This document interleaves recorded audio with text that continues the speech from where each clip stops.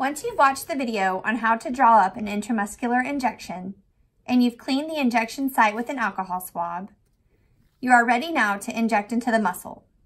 The following areas are the best places to give intramuscular injections. The vastus lateralis, or the thigh muscle, can be imagined into 3 equal parts. The middle third is the best place to give the injection as it is the easiest to see. It is also ideal for children under 3.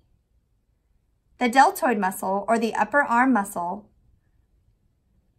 should be completely exposed. The injection will be given in the center of an upside-down triangle shape. Feel for the bone that goes across the upper arm. The end of this bone will form the base of the triangle. The point of the triangle is below the center of the base at about the height of the armpit.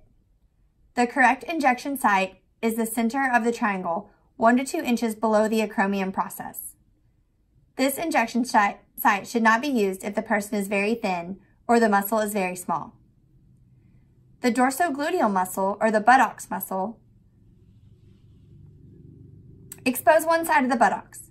With an alcohol swipe, draw a line from the top of the crack between the buttocks to the side of the body. Find the middle of that line and move up 3 inches. From that point, draw a line down across the first line, forming a cross. In the upper outer section, feel for a curved bone. The injection site is in this square section below the curved bone. Do not use this site for children under 3. It is best to rotate injection sites to avoid areas that are tender, bruised, or scarred. Hold the syringe in your dominant hand and remove the cap with your other hand.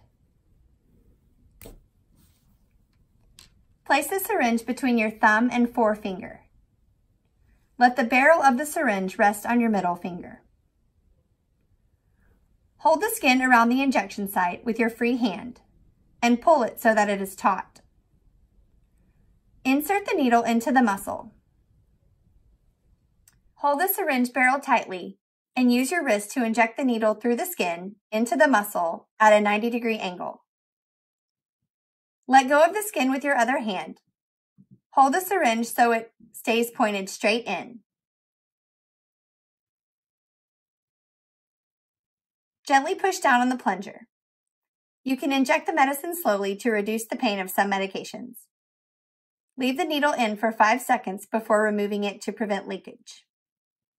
Once the injection is finished, remove the needle at the same angle. Place gauze and a bandage on the injection site if needed. Do not recap your needle, but place the entire syringe into a sharps container. You can purchase a container or you can make your own from a hard plastic container with a screw top. Make sure to label it appropriately as dangerous and keep out of reach of children and in a safe place. Never throw needles in the trash can. Ask your caregiver or pharmacist regarding state and local requirements for disposing of used needles and syringes.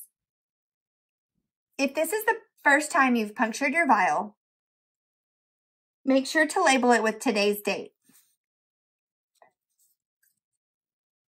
You should discard that vial once the medication is gone or after 28 days from the date of first puncture. If your medication is to be refrigerated, remember to place it back within that temperature range.